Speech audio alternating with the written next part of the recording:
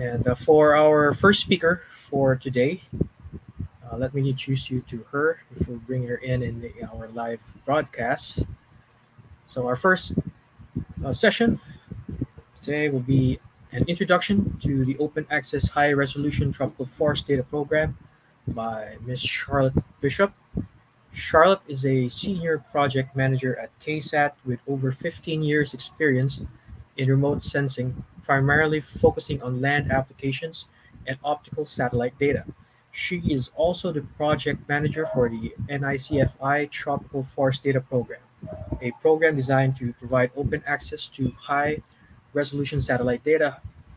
Her presentation today will share how the program works, what it has achieved, and importantly, how you can start to use it. So let's all give a warm welcome to Charlotte. Hello, Charlotte.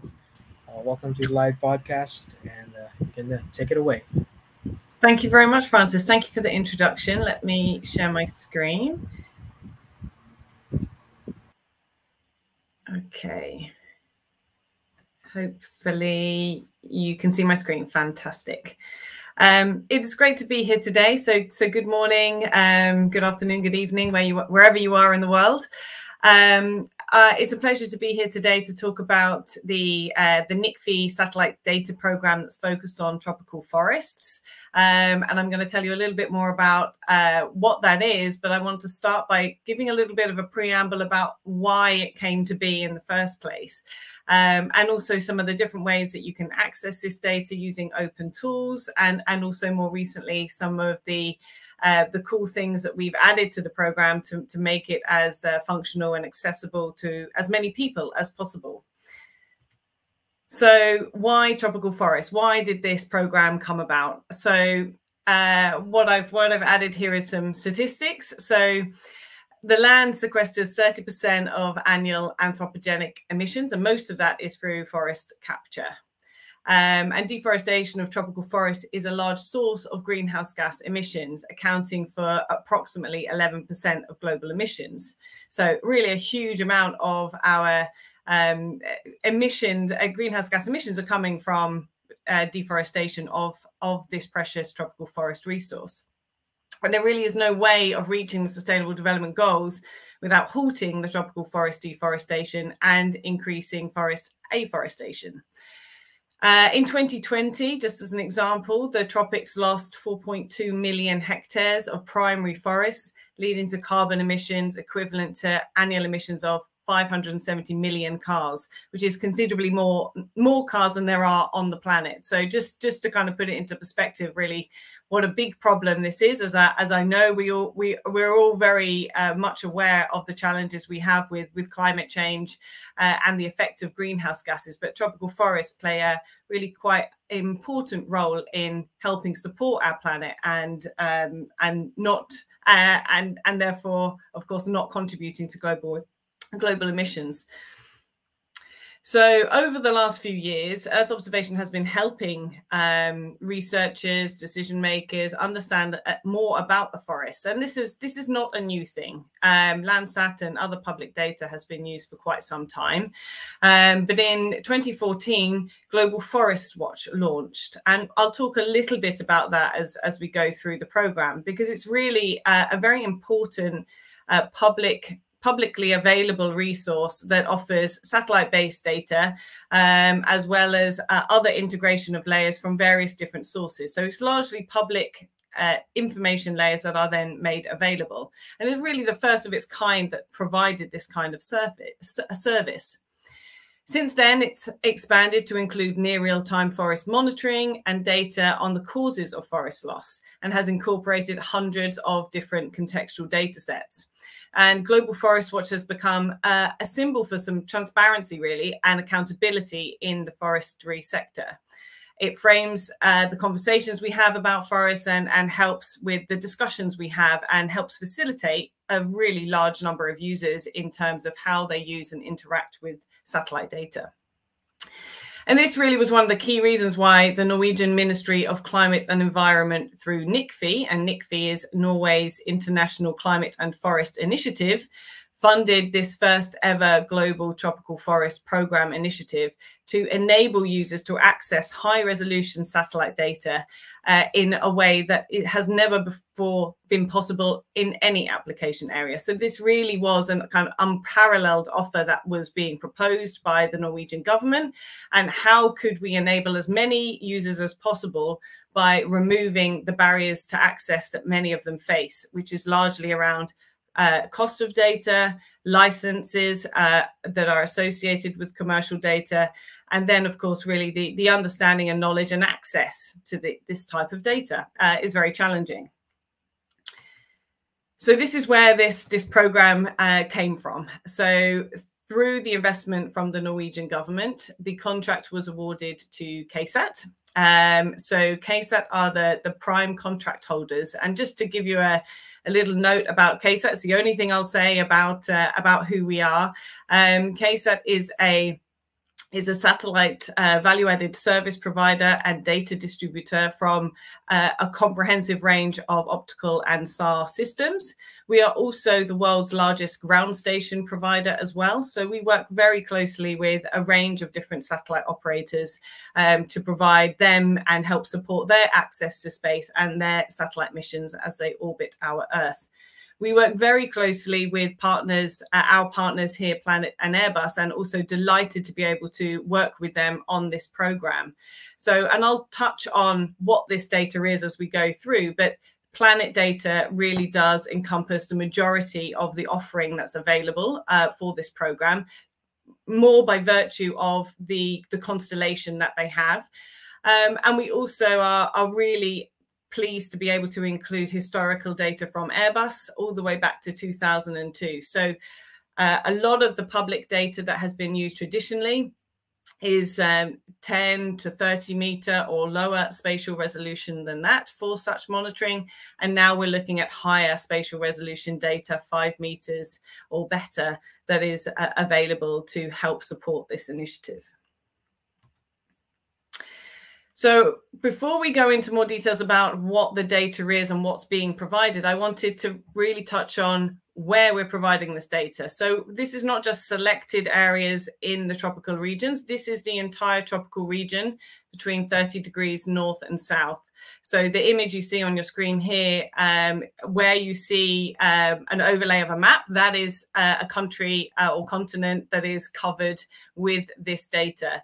So it really is a vast area that's being covered with this mosaic data. So most of our layers available to the largest group of users are covering this entire area every month at better than 5 meter spatial resolution. So this is about 45 million square kilometers of our global tropical forests. And we have really what underpins this program is the primary purpose of this data set by the Norwegian government, which is to reduce and reverse the loss of tropical forests and using that to contribute to combating climate change, conserving biodiversity, and of course, facilitating sustainable development and support towards our sustainable development goals. So this really is something completely unprecedented in our commercial world of remote sensing. This is very new. What was being offered here is quite unique in terms of service offering. And now we're nearly a year into the program. I'm really excited to be able to share some of the impact that the program has already had on those already using it.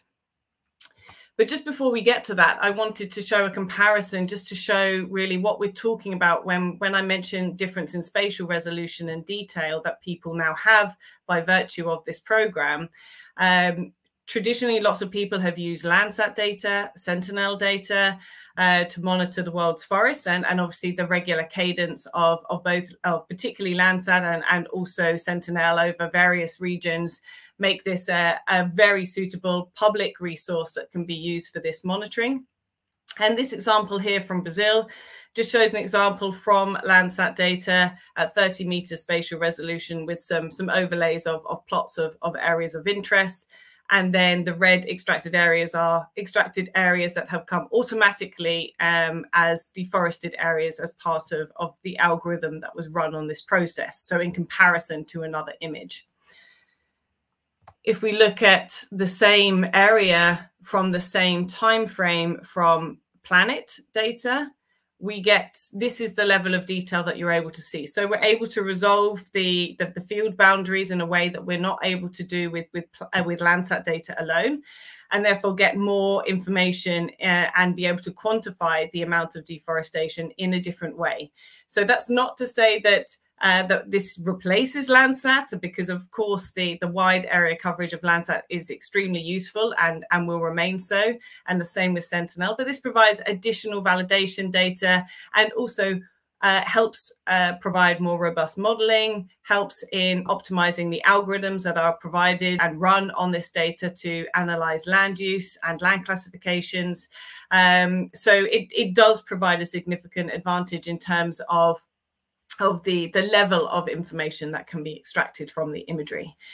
And I'll talk a little bit more about, because of the cadence of the planet imagery, how we can help also reduce the amount of clouds in the imagery, which of course is a problem in tropical forest areas. But just before we get to that, I wanted to talk about the impact of the program. So we have been live for nearly a year. In fact, the program started just over 1 year ago. And we have had really, it's kind of been a whirlwind of a year, I would say. We have 8,500 users signed up to use the program.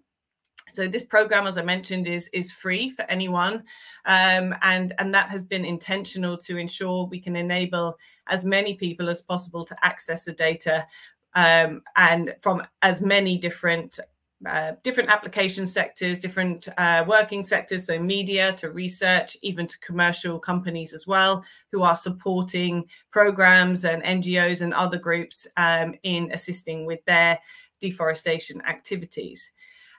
So the program itself is covering 97 countries, and we have 130 different countries registered to use the program. So obviously organizations within those countries that are using the data. And we have in fact, well over 15.1 million tiles streamed. This was from our previous quarter. We were just waiting for this quarter's update, but I fully expect that will be probably more like 25 to 30 million tile streams from Planet Explorer, which is one of the ways you can access this data. And we're collecting various other statistics, such as user stories from data. We have some great ones. I will show some examples today of how people are using the data, or how people are helping facilitate other users through tools that are familiar to them. So essentially how we can enable other providers and other users the opportunity to help enable their user groups, which is a big part of this program, and how we can work together to ensure as many people know about it and are able to access the data and know how to use it and what value it has to their application. So this slide, there's quite a lot of information on here, so I'll take a little bit of time just to explain what the data is that we're talking about for this program. So you'll see the familiar map on the right-hand side, which I shared towards the start. So this is just as a reminder of the coverage of these mosaics. So when we talk about mosaics, these visual and analysis ready mosaics, every mosaic that is provided under this program covers this entire area. So every month, from September 2020 until the program finishes, we will have a mosaic that covers exactly the view that you see on your screen. And likewise, we have an archival mosaic set as well that runs from December 2015 until August 2020 in a biannual rather than monthly cadence. But again, covering this whole region. But we also provide these data products in two different forms. So we provide the mosaics both in a visual form, so similar to what you're seeing on the screen, an optimized visual display, fantastic for visualization and visual comparison between the base maps on different dates. And that's provided as a standard red, green, blue natural color image at 4.77 meters per pixel. So this is the overall spatial resolution of the mosaic products that are available to the widest group of users are at 4.77 meters versus the 10 meter plus that had been used traditionally through the public sources. We then also have the analysis-ready surface reflectance mosaics. So these mosaics have been optimized for scientific analysis. They've been normalized. They've been configured to work very closely with Landsat and Sentinel data so that they can be used in conjunction with those data sets. And therefore, in the hope that this data could be plugged into existing workflows with limited amendment needed to suit this data, but of course provide what we hope is additional advantage and detail to the analyses that you're undertaking. This data is the same, 4.77 meter spatial resolution, provided in 4 spectral bands and with the full dynamic range. So you have full control over the feature extraction and the analysis that you might do with this data versus the visual mosaic, which is more like a composite product in comparison. And I haven't touched on this, but this is an important point. We have different access levels to this data, and I just wanted to explain a little bit about what we mean by that and how the access varies for the different groups of users. So for those accessing the data at level 0, they likely don't realize that they're doing so. So level 0 is our most open. There is no license. It is view-only data that you will find in Global Forest Watch or Map Biomass, or also through the UN FAO CEPAL or Collect Earth Online tools. If you're just viewing the data, it is in a level 0 mode in that case, and that is just the visual mosaic product. And I should mention that both the visual mosaic product and the analysis ready, they are provided at the same time for that whole area. So in every case, you will have the option of either of those. You don't have to make a choice as part of signing up to the program. For the level 1, this is our core level for users. So where I mentioned we have 8,500 users, they are at this level 1 level. So the data products I just discussed, they are the level 1 products that are available. So that gives you both of the visual and the analysis ready. It's a non-commercial license, but we don't want to preclude commercial companies from using the data. So there are some specific clauses. We have put some examples in our documentation that show how commercial companies can still make benefit from using this satellite data, and particularly in support of companies or NGOs or other groups that are working towards the pursuit of deforestation goals. And with that data at that level, and I'll mention towards the end where you can sign up to have that access, you will have the ability to download, stream, and make your own derived products. So that is, and this is all free. I will reiterate that is completely free. You can sign up at our website to have that access and explore the data and the various other integrations that go with it. And I've added some examples on the right-hand side of some of the different types of organizations that are already accessing the data. So we have media groups there, we have research, we have private companies, and governments in different countries as well who are accessing the data. So there really is a very broad range, and we don't want to limit anyone's access. So the whole point of this program is to enable as many users as possible. So, if you don't see yourself represented or you're not quite sure, I can also provide more data, more information later in the presentation, which will show where you can ask some more questions about this.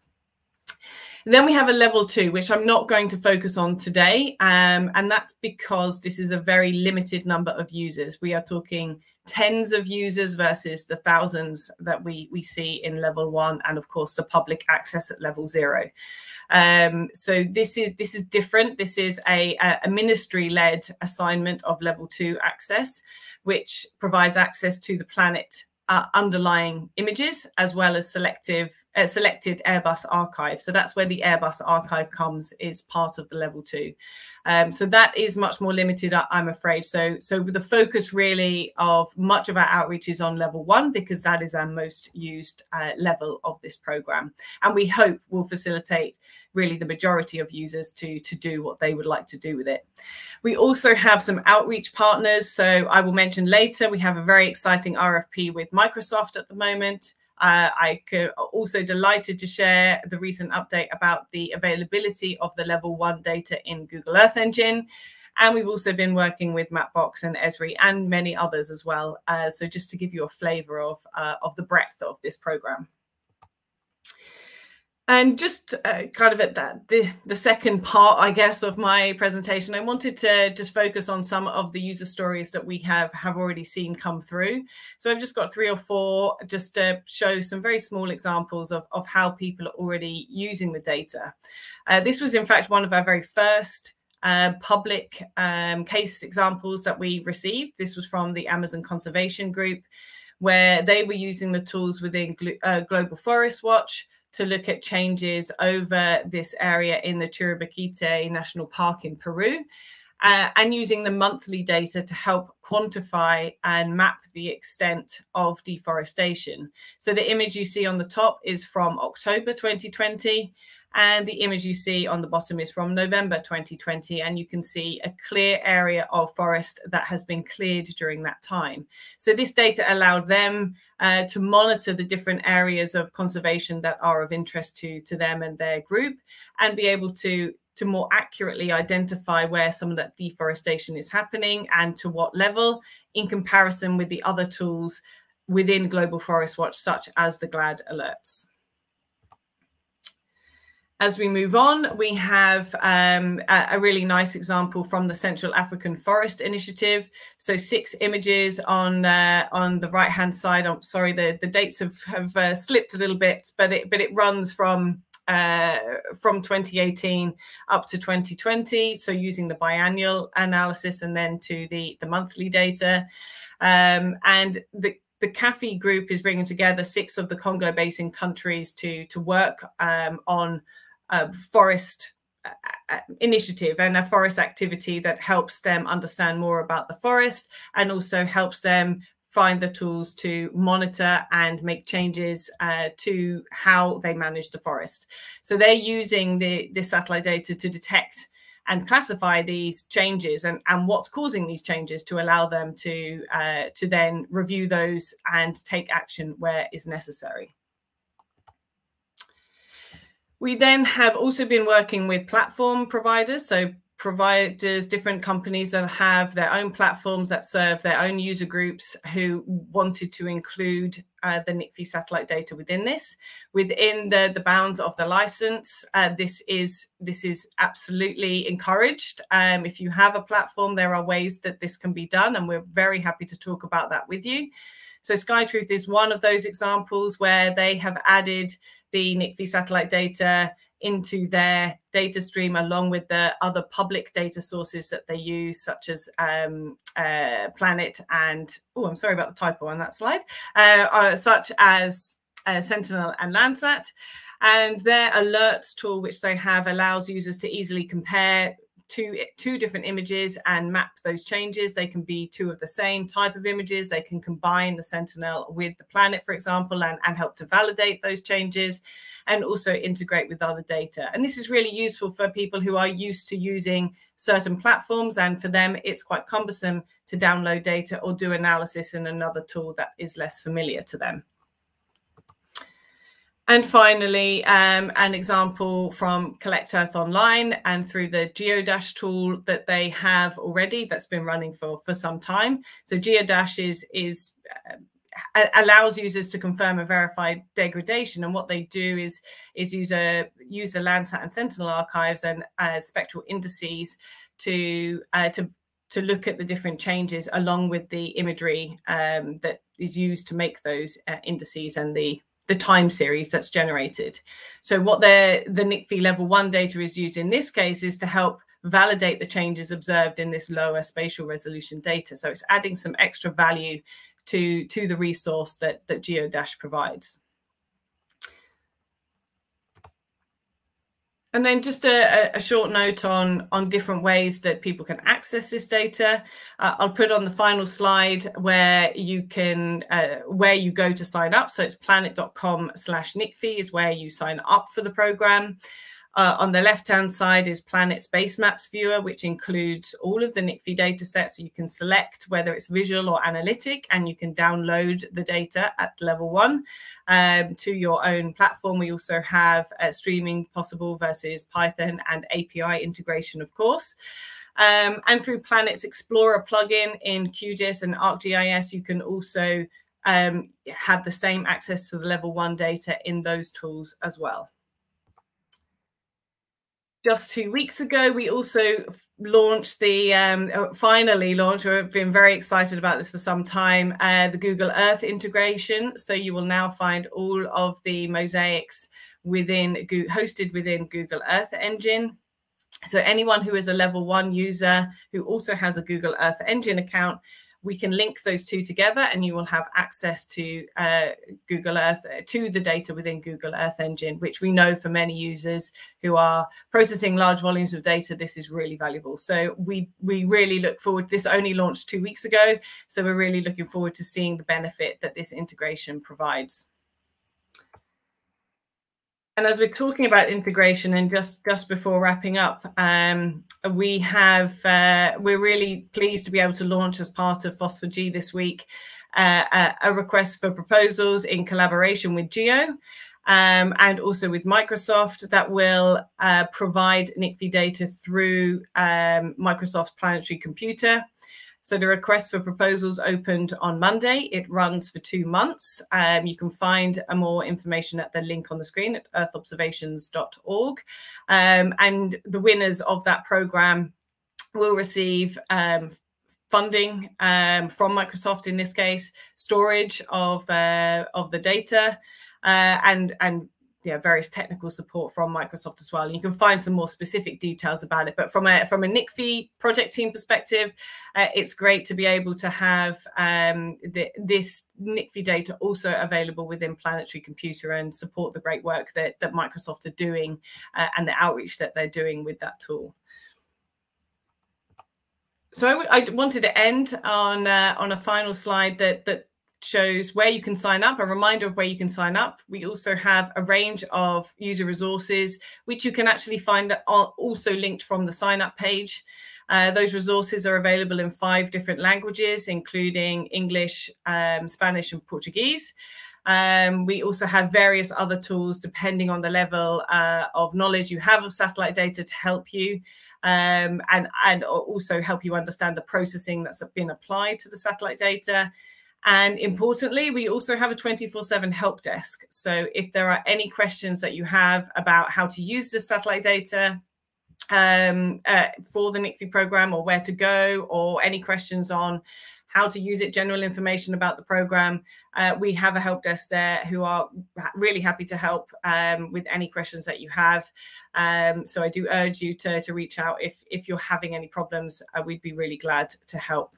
But I think with that, I will say thank you very much. Yeah, thank you so much, Charlotte, for this really great presentation about this, program, which we've heard so many people in the Earth observation community say that, this is really a game changer in terms of providing the availability of this, temporal and spatial resolution of data. And just, in the interest of time, we do have to transition over to Brian in a few minutes, but in the 2 minutes that we have left, we have 3 questions for you. And okay. So their first question, if we can get through them. Awesome. Could you provide a little bit more details in terms of the Airbus data that you mentioned that will go back to 2002? And then related to that one, there was another question, I believe, from Professor Wu from University of Tennessee. It was about if you could also tell us a little bit more about the duration of the program. And then lastly, somebody had a technical question about whether or not the mosaics cover just forested areas, or really it's all of that domain that you showed. So take it away. Great questions. Okay, I'll try and remember, or I'll start with the last one because that's the fresh one in my mind. So yes, basically the image that I showed, all of the countries in the image that I showed where you could see there was an image, they are all covered. So the predominantly that is all tropical forest countries. Of course, some countries that are within 30 degrees north and south, you may have seen that are grayed out. For example, Australia, because that's and the reason for that is that the premise behind the program has been to really focus on those less economically developed countries where this type of data would be of a greater benefit than perhaps in other countries, which also, in the case of Australia and other regions, have large areas of desert as well as forest. So trying to focus more directly on the tropical forest areas. In terms of duration of the program, that's my fault. I should have mentioned it. It is the initial length of the program is for 2 years, but with the likely extension for 4 years in total. So we are expecting the end of the program to be 2024. And the last question was about Airbus data.